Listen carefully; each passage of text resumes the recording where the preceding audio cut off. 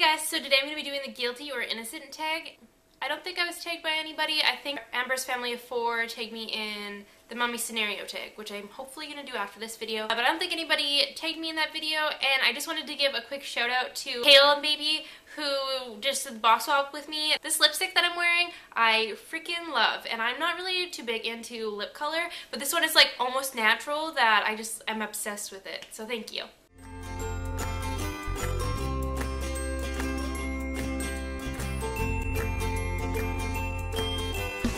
There's 29 questions if you're guilty or not of doing these things. Saying you're letting the dishes soak when in reality you don't want to do the dishes.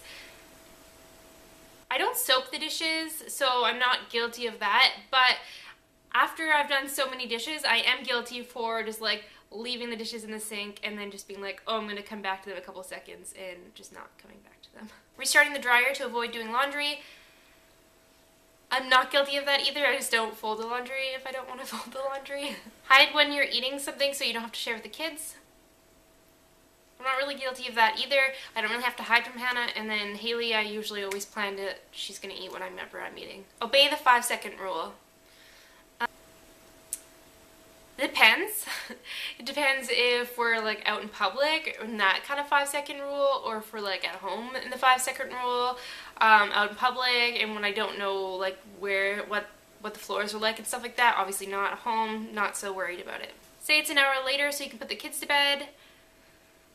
I guess I'm guilty because for some reason the girls think 9 o'clock is bedtime. I think Grandma said it's 9 o'clock so they have to go to bed, and so now Haley always is like, it's bedtime? Is it 9 o'clock? So now I always just say it's 9 o'clock even though they usually go to bed at 7:30 or 8. Rewashing the laundry because you forgot to switch it over to the dryer. Yeah, I'm definitely guilty.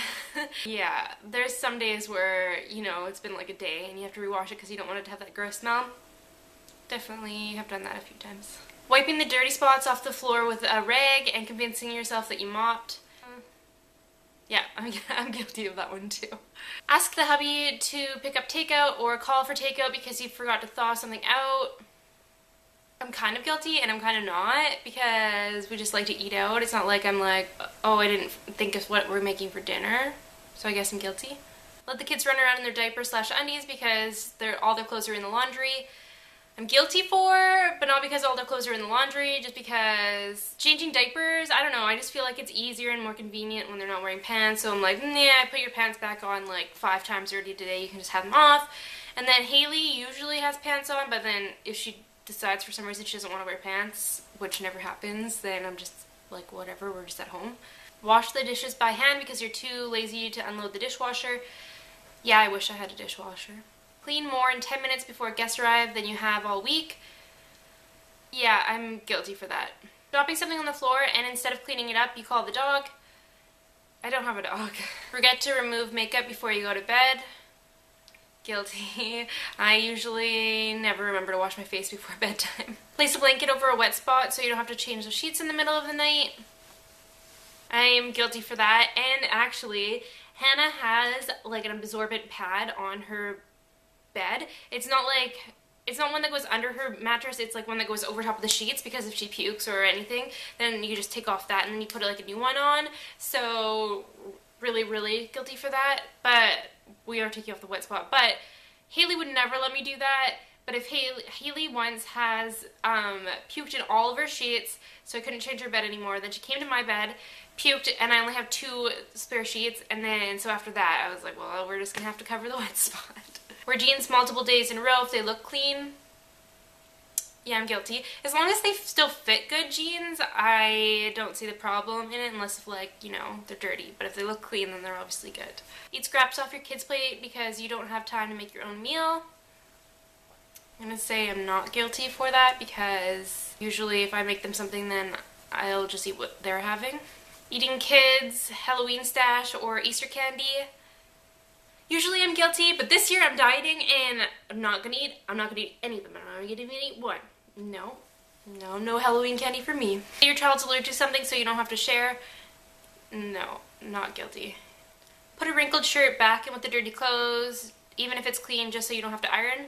I don't iron anything, but I will put it back in the dryer if it's clean to get all of the wrinkles out. Like there's that one kind of fabric, I have a dress like it, and no matter what, it's like you wear it like for 2 seconds and it's got a wrinkle in it. So I do put it in the dryer, so I guess that would say I am guilty. Procrastinate getting into the shower and then not want to get out. Definitely guilty. The shower always feels so nice when you're in it. Rehearse arguments in your head just in case.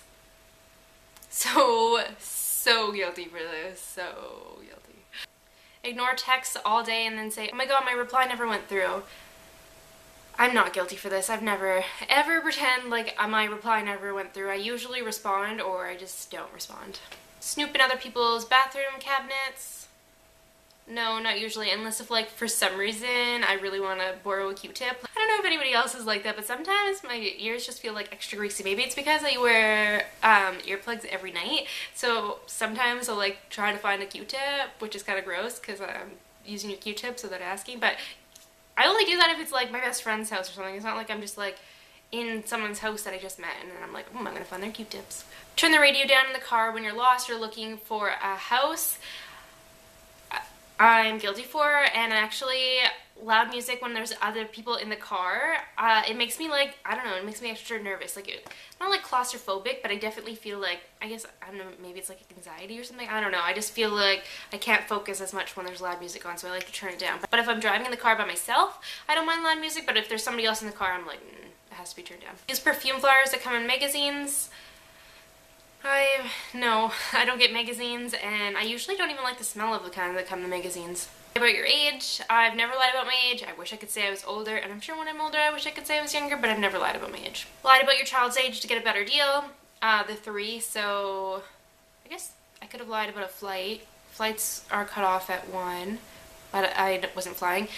And I feel like there's something that cuts off at 2, but no, I never have. Doesn't mean I wouldn't. I'm not saying I wouldn't, I just never have. Given someone the wrong number on purpose.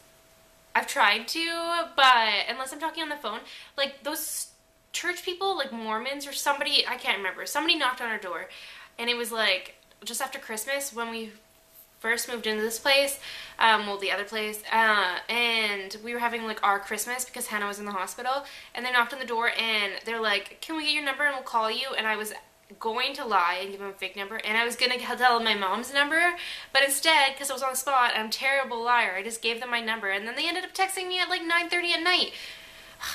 In the shower as an adult, no, I can't say I've done that. So anyways, that's it for this video. I hope you enjoyed it. Don't forget to give it a thumbs up if you did, and I will see you in the next video. Bye.